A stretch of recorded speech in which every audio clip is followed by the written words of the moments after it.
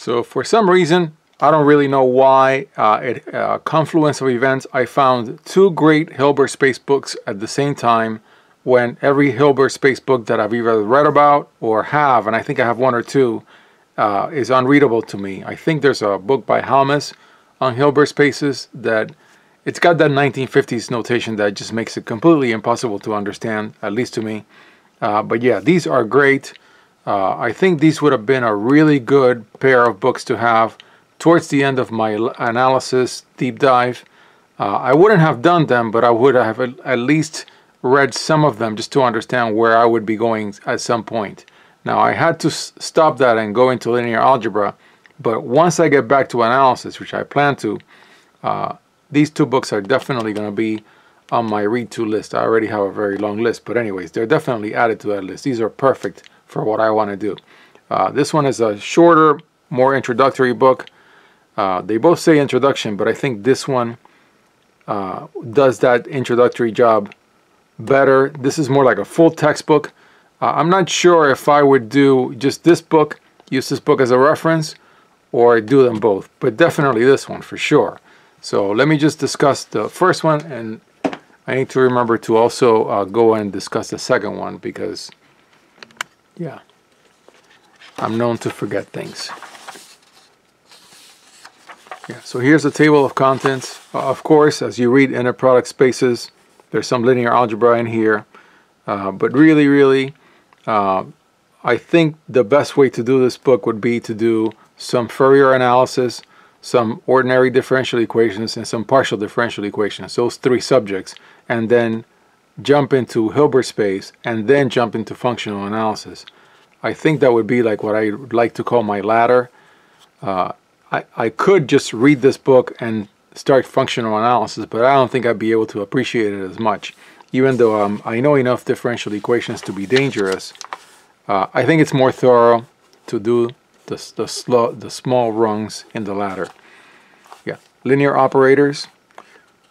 Yeah, Green's functions, which I did some many years ago, but I forgot all about them.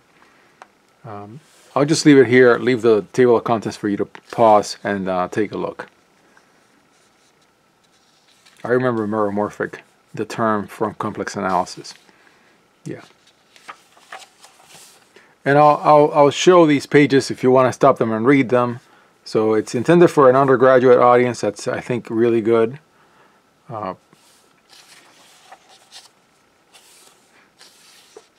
Yeah. So this is what I plan to.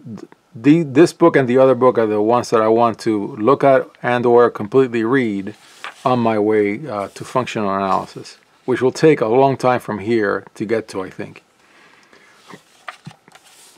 Inner product spaces. I'm not going to page through the whole book as always, but just showing you a few pages just so you get a feel. So it's got your usual fare of theorems. It's got exercises in the book, you know, in the middle of the text. I don't particularly like that, but if it happens, it happens. It also has some examples. Has worked out examples. And also one thing that I like about the book is it's got worked out examples. I mean answers to some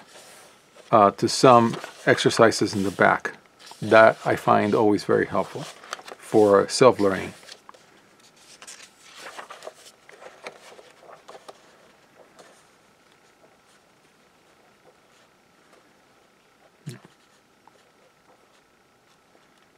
Some of these concepts I remember from Wade, the last chapters of Wade, and also from complex analysis.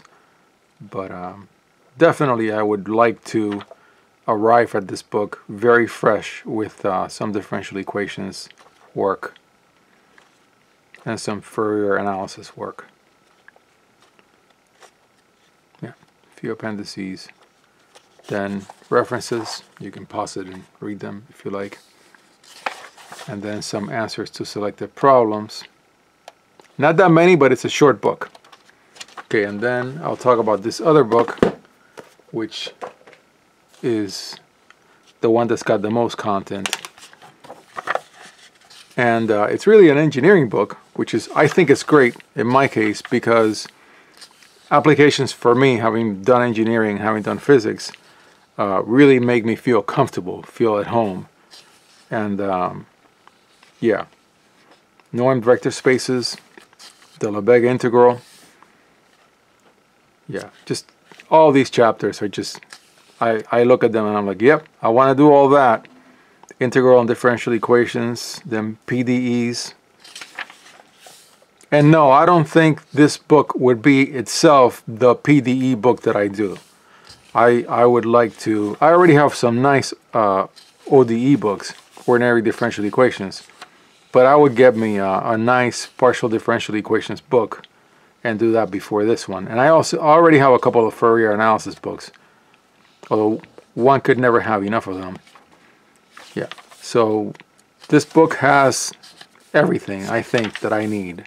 It's got examples, it's got a lot of the discussion of the theory, it's got proofs to theorems, it's got lots of problems,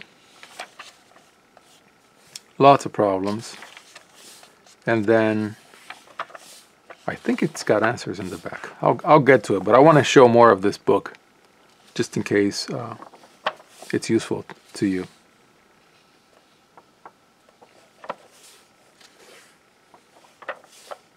Quite a find, I think. I wish I'd had this book 2 years ago, just because then I would have been looking at it as I read analysis. Especially when I read the Fourier theory in Wade. Then let me go to the back. Yeah, it's got a lot of applications. It's got quantum mechanics, as you saw, right? We went through that. Mathematical foundations of quantum mechanics. Of course, there are whole books that are this very subject, but when I learned quantum mechanics, nobody ever told me anything about Hilbert spaces. So I would love to do quantum mechanics in a much more mathematical way this time around.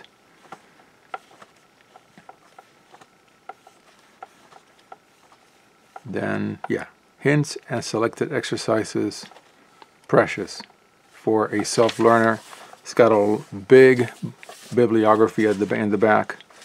Of course, Paul Dirac's Principles of Quantum Mechanics, the saying goes, he did not learn quantum mechanics from writing it, and that's why, to me, it was completely unreadable, because you really, really needed to know. It's just a very cryptic book. So there you have it. Hilbert Space books, 2 of them.